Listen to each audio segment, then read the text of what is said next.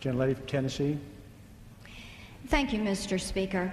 I appreciate the time. You know, I think that all of us come here because of our concern, great concern, about women and mammography and the health care issues that are found before us. When it comes to breast cancer, we are very grateful for early detection. We know it's important, and so because of that, it is with great sadness that we have read what is in this bill.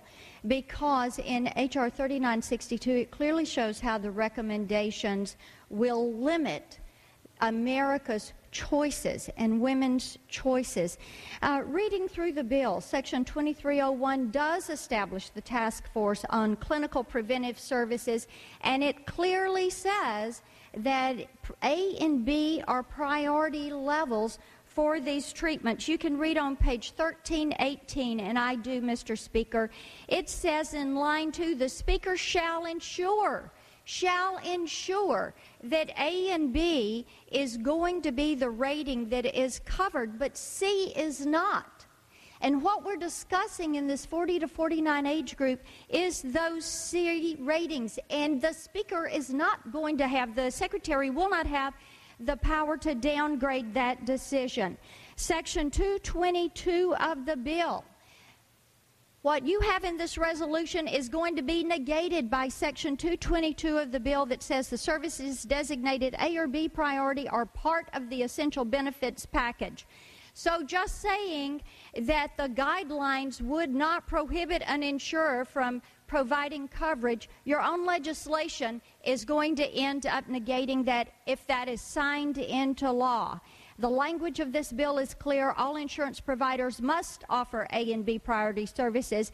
They have no incentive or a mandate to offer priority C or below, and that is where it affects women under 50 and women over age 75, and those indeed are valuable lives.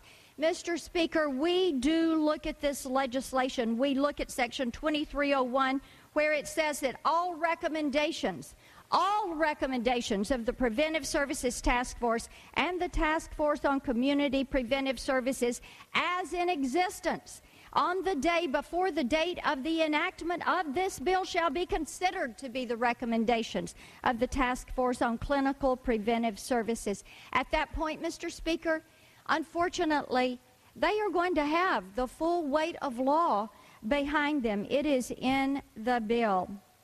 Yes, we look at this and we see the bureaucrat in the exam room right here. We look at it and we all know and have loved and have held family members in our arms that have been affected and would have lost their lives had they not had access to early detection. It concerns us. Do not ration health care. Support the resolution, but let's go further and get it out of the bill. I yield.